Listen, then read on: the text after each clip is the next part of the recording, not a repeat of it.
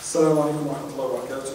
وعليكم السلام ورحمة الله وأشهد أن لا إله إلا الله وحده لا شريك له وأشهد أن محمدا عبده ورسوله. اللهم صل وسلم على سيدنا محمد وعلى آله وصحبه أجمعين.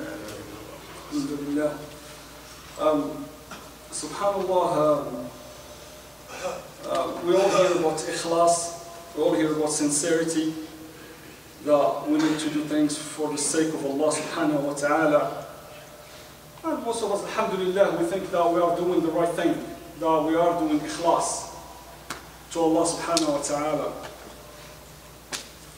But wallahi, brother, when I read these things from real, what is ikhlas, I found out that myself, I need to work a lot more than I thought.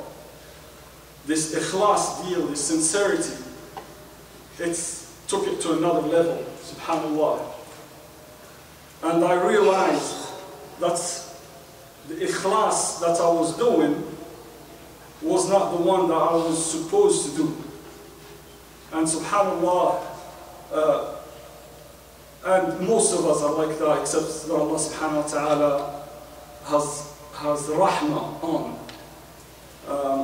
So we know that ikhlas, you know that ikhlas, it is to do something that you want Allah subhanahu wa ta'ala alone. You do it for the sake of Allah alone.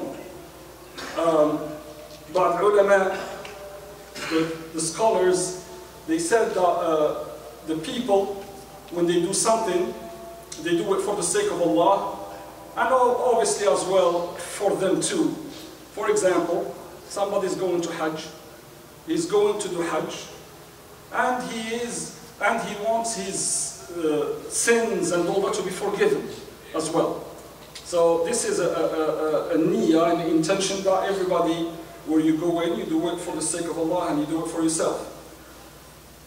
But the sincerity comes in on this one here is